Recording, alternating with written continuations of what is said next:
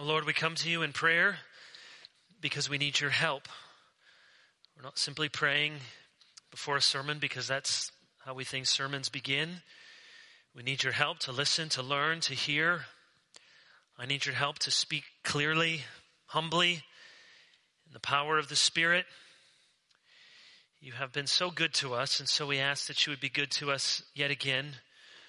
Pierce through the noise, the distraction of our lives.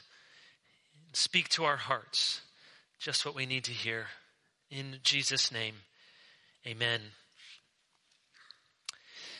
Exodus chapter 32, verses 15 through 24. As we continue with our series through Exodus, and in particular these last few weeks and for the next several weeks, the episode involving the golden calf in Exodus 32 through 34. Tonight, chapter 32, verses 15 through 24, page 72 in your pew Bibles. Follow along as I read. Then Moses turned and went down from the mountain with the 2 tablets of the testimony in his hand, tablets that were written on both sides, on the front and on the back they were written. The tablets were the work of God, and the writing was the writing of God engraved on the tablets. When Joshua heard the noise of the people as they shouted, he said to Moses, "There is a noise of war in the camp."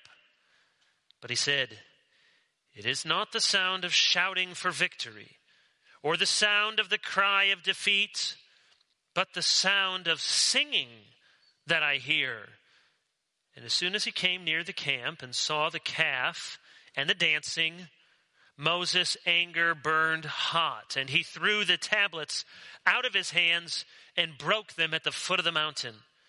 He took the calf that they had made and burned it with fire and ground it to powder and scattered it on the water and made the people of Israel drink it.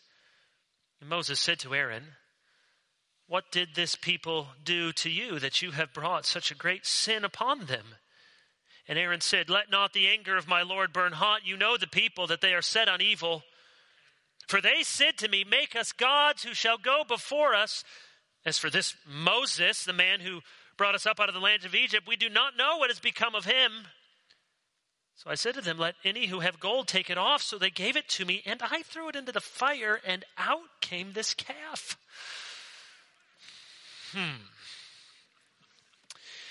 You know the moment in The Grinch, the old cartoon version, where he imagines all the boys and the girls in Whoville opening their presents, and he says to himself, "Noise, noise, noise."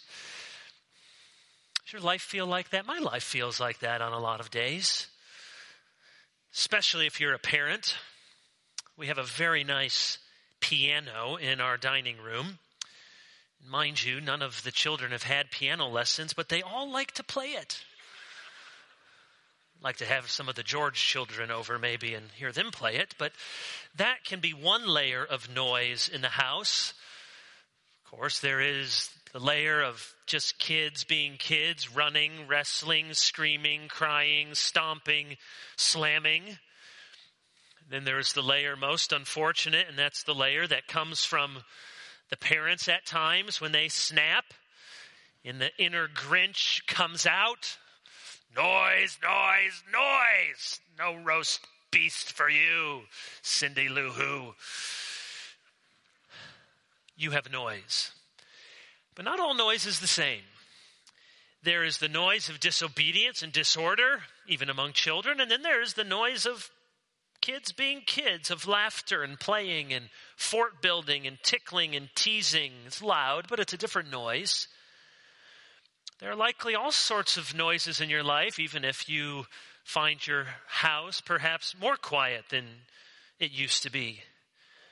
I want to talk about 3 different noises, 3 different sounds in the Christian life. We're going to spend most of our time with 2 of them in this text, and then we're going to connect the dots to a New Testament episode where again we see God coming down to visit his sinful people. And in each of these, we will see and hear the noise, the sounds in the Christian life. Which sound is prevalent in your Christian walk at the moment? Here's the first sound in Exodus 32, verses 15 through 20, the first half. It is the sound of sinning. In particular, it's the sound of sinful singing. Normally, we think of singing as something very good, and usually in Scripture it is. The last time we encountered God's people singing, it was Exodus 15. The Lord is my strength and my song, and he has become my salvation. This is my God, and I will praise him. That was a song, a great song. But here in Exodus 32, the Israelites are singing a different song. It's the sound of sinning. Here's what they're singing. Go back to verse 4. And they said, middle of the verse, these are your gods, O Israel, who brought you up out of the land of Egypt. We don't know if that's the actual words they were singing to a tune, but that's certainly the gist of what they are communicating. You come to verse 18, and scholars debate exactly how to translate the verse, but there's clearly some sort of revelry in the camp. I think the ESV gets the basic idea right. It's not the sound of shouting for victory or the sound of the cry of defeat. That would be one thing, but it's the sound of singing. Moses comes down. He has an idea of what's going on because he's already heard from the Lord. Remember that the people have broken out in rebellion. Now Joshua, his right-hand man, is in the dark. So Moses comes down with hints from the Lord that you are not going to like what you find down there when you come. Sometimes my wife will let me know on the way home from work, just want you to be prepared. We haven't had a chance to really address the house today. Okay, or the dinner isn't quite ready yet. Well, this is much, much worse. But Joshua doesn't know, so as he is there on the lookout, on the listen out, he hears what sounds like perhaps a cacophony of war or defeat. But it's singing.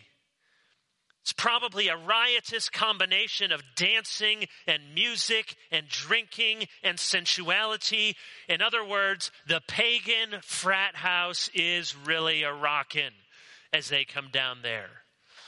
Red Solo cups, lampshades on their heads, smells you don't want to know about, couch cushions turned upside down, thick smoke, and lots of singing. Singing isn't the problem, but it's what singing represents. Miriam and the women danced for the King of the universe in chapter 15, but now the men and women dance not for a king, but for a cow.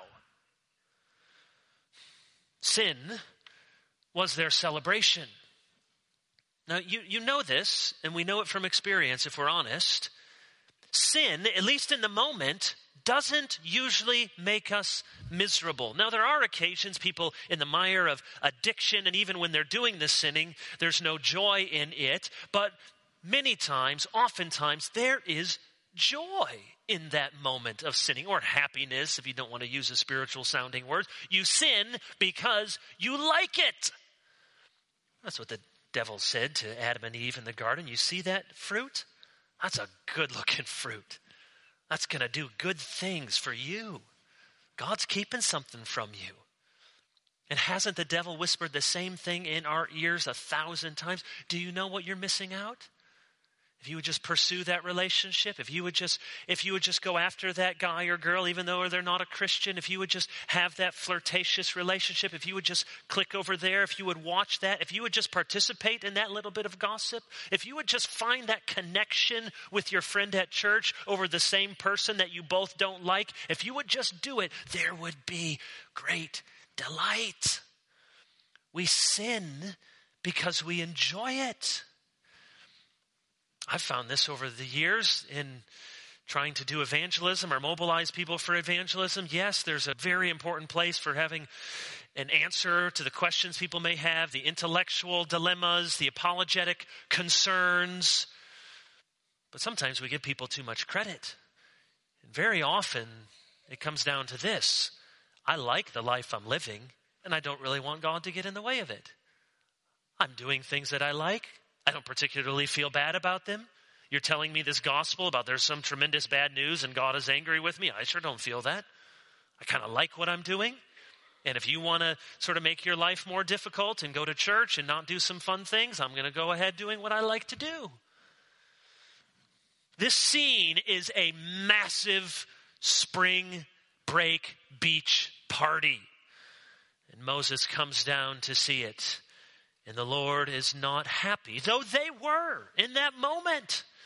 With the music blaring and the tambourines and the singing and the dancing, they were happy. Often people are wondrously happy when they're sinning. That's why you realize, as fallen human beings, we are not very good judges of what we're doing, whether it is right or wrong. Yes, we have a conscience, but it's easy for that conscience to become seared, to become cauterized. How often do you hear people say in one fashion or another, but I feel so satisfied when I do this. Why would God give me this desire if he didn't want me to act upon it? Well, that presumes that all the desires you have in your heart are God's desires. It presumes that all the things that I might want to do in my flesh are things that God wants me to do. But we need to have a better anthropology than that. We're fallen human beings. We're twisted, we're perverted. And so we can live a life and we can have many great weekends and experiences feeling like, yes, I had nothing but delight in that. And it can still be sin. Psalm 73. Remember, Asaph said his feet had almost stumbled. His steps had nearly slipped. I was envious of the arrogant when I saw the prosperity of the wicked. They seem healthy. They seem happy. He said they don't have troubles. They're singing their way through the worship of golden calves. Have you ever felt that way looking out in the world? Well, look at all those people just singing their way with golden calves. And here I am trying to follow Jesus, stuck in the mire. It feels like that. Sin can make you very happy for a season, but we'll get to the end in a moment. Moses comes down. Now, he is not a happy camper with the camp. We read verse 19. His anger burned hot. It's one thing to hear of this wild behavior, and it's another to see it for yourself. Notice, God does not fault Moses for his anger. This is not a sinful bit of road rage. Moses is right to be furious. This phrase in verse 19, Moses' anger burned hot, is normally used of God. In fact, you look up at verse 10, and the same phrase there is used for God. Now, therefore, let me alone, that my wrath may burn hot against them. So Moses is righteously angry. And in his righteous anger, he does two things. First, notice, he throws down the tablets of the law. These are the tablets of the testimony written on front and back with the finger of God. We know from the end of chapter 24 and other parts of the Bible, like Hebrews, that the tablets contain the 10 Commandments, the Decalogue. And it says something surely about the uniqueness and the permanent nature of the 10 Commandments, that they alone were written on stone, permanence, with the very finger of God. They were meant to be foundational for all the other civil and ceremonial laws that would follow.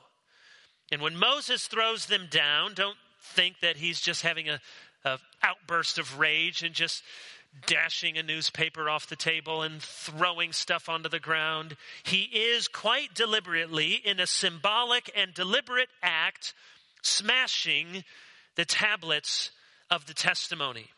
Remember, back in chapter 24, at the foot of the mountain, the people gathered to swear allegiance to this covenant. Go back to chapter 24. Verse 3, Moses came, told the people all the words of the Lord and all the rules, and all the people answered with one voice, all the words that the Lord has spoken we will do. And Moses wrote down all the words of the Lord. He rose early in the morning and built an altar at the foot of the mountain.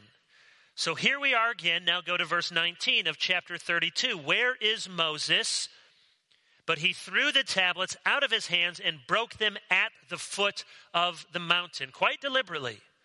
So not just he's upset and smash him down, but this is a symbolic gesture right there where we built an altar, where you consecrated yourselves, where you professed with a vow that you would obey the Lord your God. You have disobeyed him with the foulest kind of rank rebellion and revelry. And so, of course, these are the covenant stipulations. It's as if in our day there's a contract between God and his people, and now when he sees them, he rips it in two because that's what they've done. They've spat upon the covenant. They've ripped apart the contract. And so Moses deliberately cast down the tablets at the foot of the mountain. Do you catch the symbolism? They are covenant breakers. And so it is fitting that Moses would break the tablets of the covenant at the very same spot at the foot of the mountain. Because in essence, it wasn't God who broke those tablets. It was the people of God in their rebellion. They broke them, and Moses is reflecting to them what they have already done. That's the first thing. Now, the second thing he does seems to us like maybe it's extreme. He not only smashes the tablets, but you notice at verse 20, he took the calf, he burned it with fire, ground it into powder, scattered it on the water, made the people of Israel drink it. The fact that it was burned with fire means it may have been wood overlaid with gold, ground it up into powder. So you have ash. If you're burning wood, you have some sort of sludge from gold melted down. And in this sludge, you scatter it on the water source and you make people drink it. Now, Moses is punishing the people, but again, we need to understand deliberately what he's doing. This isn't like your moms of yesteryear. Maybe some moms still do this. You know, washing your mouth out with soap. Sit at that table, and if you have that sort of mouth, those sort of words come out of your mouth, and you're going to drink this cup of vinegar before you leave here. All sorts of good things that moms comes up with. That's not what Moses is doing. He's not simply saying, bad dog, look what you've done. Now you're going to drink it all down, okay? You didn't eat your vegetables. Now you're going to sit there, and you're going to like it. That's not what he's doing. This is a deliberate, symbolic act. Because think about it. What has he ground up into powder? Their God. This was a way of utterly destroying and absolutely humiliating their deity. They had just got done dancing and singing about this God who delivered them out of Egypt. And Moses is saying, that's the God you want? The God I just burned up, the God scattered out, obliterated, never to be reconstituted, some God, some deliverer. He was destroyed, he was digested, and not to be too earthy about it, but later he was to be defecated by the very people he was supposed to save. That's the point that Moses is making. He's reminding them, you think that's your God? You think that's the I am that spoke to me. You think that's the God who brought the 10 plagues. You think that's the God who parted the Red Sea. You think that's the God who gave you manna in the wilderness, quail from heaven. You think that's the God who gave you water from the rock. You think that's the God of the fire and the cloudy pillar. You think that's the God whose glory is going to inhabit the tabernacle. That's a box covered with gold to look like a cow. Some God. You're going to drink that God.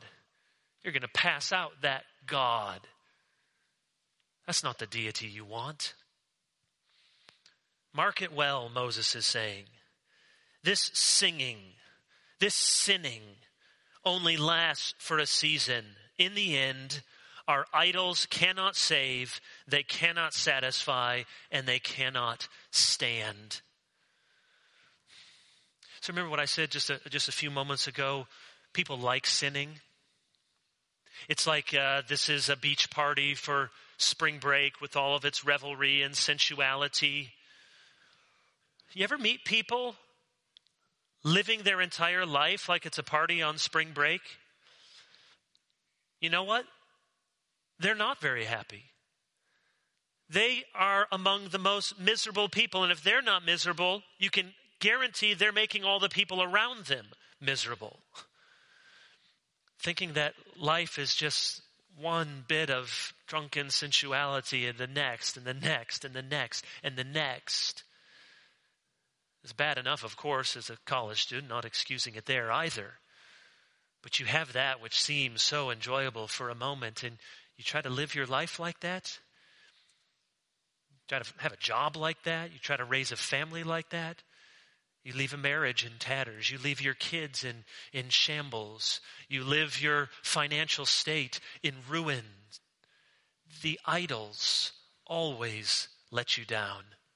They never come through for you. That's what God is reminding the people. That's what God wants to remind us. You think this golden calf is something special? This calf did not save you. This calf cannot save you. So first we have the sound of sinning. It's the sound of sinful singing and revelry in the camp. But there's a second sound. And if that first sound didn't seem to strike your conscience, then this second sound may. It's not the sound of sinning, it's the sound of shifting.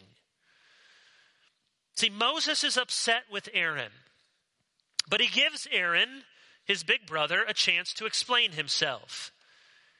He says in verse 21, "What did this people do to you that you have brought such a great sin upon them?"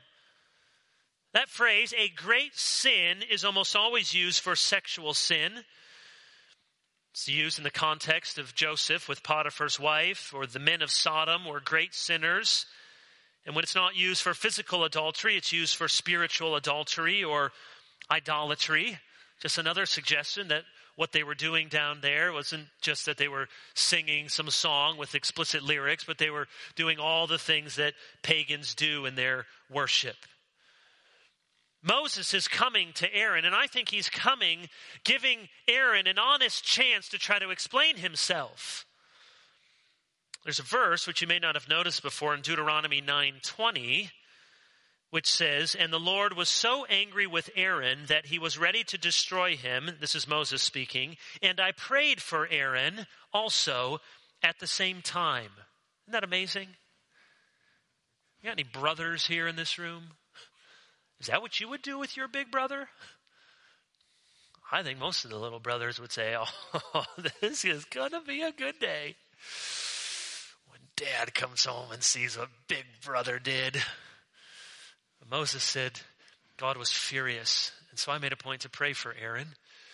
I think Moses is trying to give Aaron the benefit of the doubt. Aaron, how did this great sin happen? What do you have to say for yourself? And Aaron's response, he does not acquit himself well. Instead of admitting his fault, he passes the buck. That's why I have called this the sound of shifting. That is, blame shifting. Picture that. This happens so much, doesn't it? Kids, adults, students, doesn't matter how old you are. You've all seen this, and I bet you've all done this.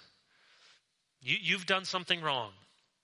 And whether it's mom, dad, husband, wife, teacher, coach, whomever, pastor, elder, presbytery, whatever.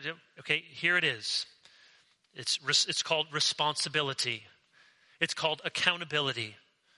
Sort of, here it is. And why do we use that language of blame shifting? Because here it is. There's some blame to be laid at your feet for sins, for decisions that you made, and then we shift it. It's right here for us. And this is where, if you are a mature Christian, what does the Christian do? It's hard for us. It takes humility. You have some of that blame. You say, I deserve that. I own that. I did that. Now, it's true, people can put blame on us that isn't truly ours, but when it is, we own it. But that's not the way most of us respond. We try to think, here comes the blame right here, and we do one of these. Whoa, that sermon almost got me. Oh, God almost said something that struck my heart. That Bible reading seemed like it was almost for me. I better quick duck out of the way because that's probably good for somebody else to hear. It's not my blame. That's not my fault. And so he shifts. Look at what he does. He blames other people. He blames other people. He says in verse 22, the people are set on evil. Verse 23, they told me to make them gods. Are you like this? It's always someone else's fault. It's not to say that other people don't contribute to our problems. They do at times. It's not to say that your history doesn't matter. It's not to say that there's not real injustice in the world. There is. But listen, are you one who is always someone else's fault? It was your parents. It's your kids. It's your coach. It's your teacher. It's your pastor. It's the government. It's the season of life. It's the media. It's Hollywood. It's always something else. Always someone else. This is what Aaron is saying. Moses, you know what they're like. Come on. Didn't have much choice in the matter. He blames other people. Notice what he also does. He blames the messenger. That's always popular. See, it's very subtle, but it's there in verse 23. He repeats what they've already said. As for this Moses, the man who brought us up out of the land of Egypt, we do not know what has become of him. It's Aaron's way of saying, hey, little brother, you weren't here exactly. I'm just reporting what the people said. Some of the people, now I'm not saying it's me, just saying. You ever do one of those? I'm not saying that dress makes you look bad. I'm just saying, nope, stop. Don't finish that sentence. Most of the time when you do, I'm just saying, just don't even go there. That's what Aaron's doing. I'm not, but some of the people, just reply, some of the people are saying that, they didn't know where you were, Moses. They couldn't see you. You weren't around. You kind of disappeared. We didn't know where you were. See, he's blame shifting. It's the messenger now. It's Moses. You can count on this. More often than not, when you confront sinful people about their sin, they will redirect the conversation to be about your sin. Something you did to make their sin excusable or unavoidable. Well, certainly we are sinners. And Jesus did say to take the log out of our own eye before we go picking specks out of other people's eyes. But it so often is the case. You go, no matter how humbly you try to present to someone something, that they immediately turn it around. What about you? What about your sin? Blame the messenger. He blames other people. He blames the messenger. And he blames ultimately his circumstances. This is worst of all. And you were right to give it a chuckle because you don't know to laugh or to cry. Verse 24. Let any who have gold take it out. So they gave it to me. I threw it in the fire. Boom. Golden calf. Totally weirdest thing ever, Moses. I just didn't. It was so strange. I threw it in there. I didn't know. There's like a magician's wand. There's something. Golden calf. And then the dancing and one thing led to another. I don't know. It just happened. He blames the circumstances. You notice this construction, and out came this calf. There's no subject to that. There's no I. There's no we. There's just a passive construction. It's that famous, infamous political phrase which political parties have said since the beginning of time, and you can find it on both sides of the aisle. Mistakes were made. Mistakes were made. Oh, such a wonderfully awful phrase, because of course it doesn't say what they were, who did. They're just out there somewhere. Mistakes were made. See, you could say, I regret. That's personal responsibility. We regret. Well, maybe that's sort of diffusing it, but if there's more than one person involved, that's appropriate. Then you could go to the next step and you might say, well, the institution or the organization or the company regrets. Well, that's making it impersonal. And then you could go to the next step and make it entirely ambiguous. It is regretted. Or you could go all the way and just say regrettably. You see how the difference, you see how we all do that with human language? You say, well, we're still expressing regret. Yes, but you're finding a passive construction so that you yourself don't have to own up to any of these actions. You see, this is Aaron's press release. You know, it's all over the internet. Golden calf, golden calf, golden calf. News at 11, golden calf. And he issues a press release from the soon-to-be high priest. Headline, mistakes were made.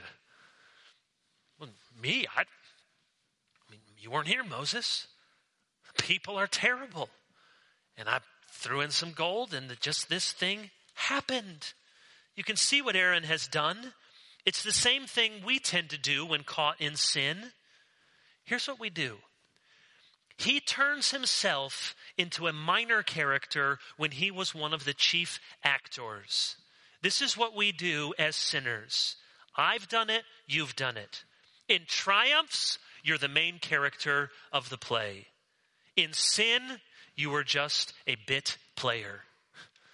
Some great success. You were there in a leading role. Actor and actress, you were there. Some sin, maybe I was around. I wasn't the main person involved. Maybe I was sort of tangentially related. That's what Aaron does. He uses all the excuses we use. It's not my fault. I had no choice. It just happened. People made me do it. I lost my temper. I'm growing in this area. It's a growth curve. It's a learning edge. The fire made me do it. Excuses. Do you hear the same sound? If not the sound of sinful singing, perhaps you hear the sound of shifting in your life. Don't think about others in your life who do this. Consider your own heart. Think about how easily you pass it off to someone else. It's not my responsibility. It's not my fault. That's just the way I am. We have removed so much in our age, human agency, that human beings make real choices, that we're not just the products of our environment. Life is not just determined by our, whether you're male or female, or whether you're black and white, or whether you're rich or poor. All of those things will matter and have a shaping influence for sure, but we actually have human agency. We make decisions. We are accountable. We are responsible. And like Aaron, we're always finding ways to shift the blame. The sound of sinning, the sound of shifting. And let me, in conclusion, bring you to one other sound.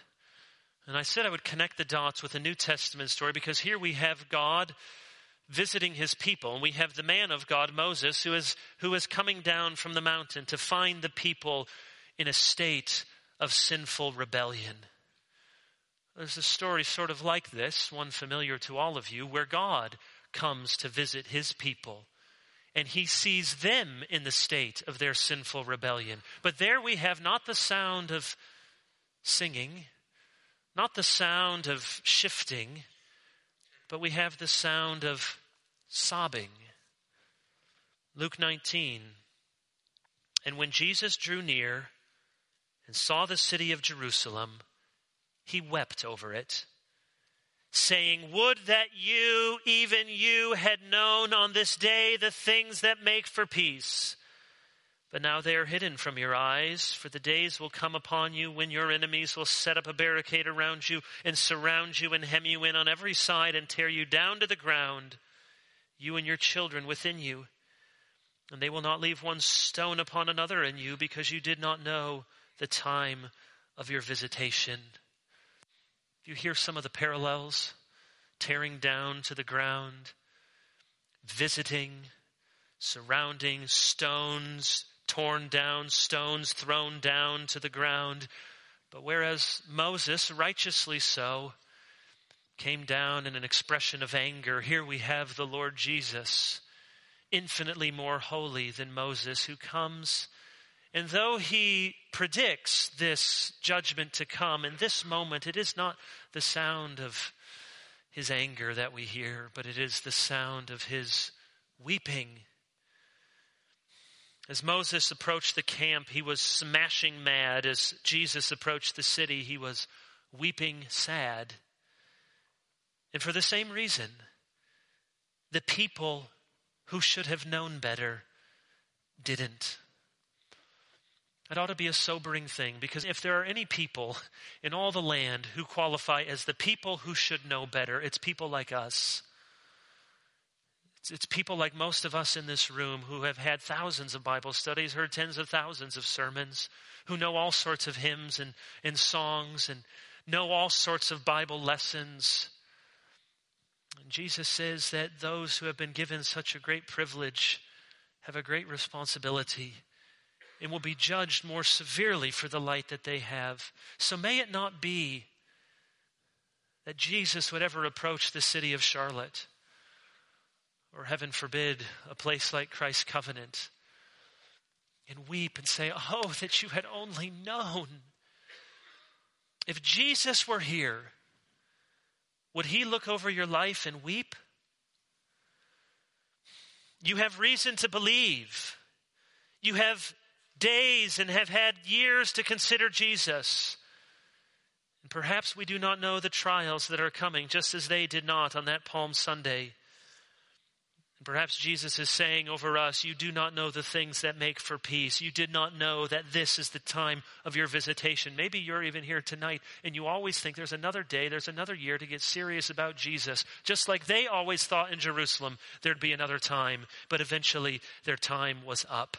Sooner or later, our sins will be confronted. Sooner or later, even if you're having the time of your life at the foot of the mountain, God comes down to see the golden calf. Maybe it will be a swift judgment like Sinai, or maybe it will be delayed, but it will happen. God will not be mocked. But he can be satisfied.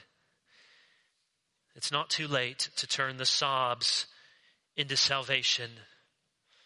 Think about it. The tablets at that moment in Exodus 32 were the most valuable, precious, material thing on planet Earth. There was no holier artifact anywhere. The tabernacle, we had instructions, hadn't been built yet. The ark, not been built yet. There was nothing, no physical thing of holier value than the tablets.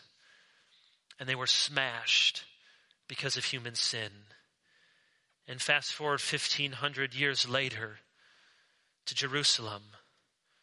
The most precious physical thing was not a stone, but a person. And God's Son was torn in two for sinful people. They broke the covenant, and their false God was destroyed. We break the covenant, and the true God is put to death. And because of that, there is yet hope to turn the sound of sinning and the sound of shifting and the sound of sobbing into the sound of salvation in your life. Let's pray. Our gracious Heavenly Father, we thank you for the Lord Jesus, whose body was given up for our sakes, of infinitely more value than any stone tablets. It wasn't just the tablets of the covenant, but the very Lord of the covenant, crucified for our sakes.